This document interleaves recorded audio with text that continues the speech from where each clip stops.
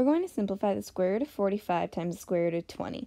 And there are two different ways to think about this problem. So the first is to think of perfect squares that go into each of these. So we know that 9 times 5 is 45, and that 4 times 5 is 20.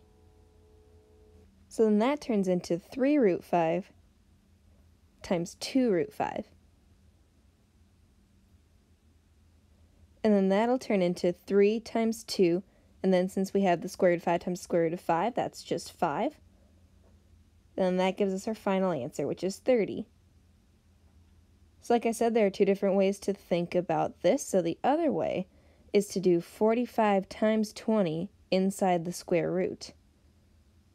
And then 45 times 20 is 900, so we've got the square root of 900. And the square root of 900 is 30.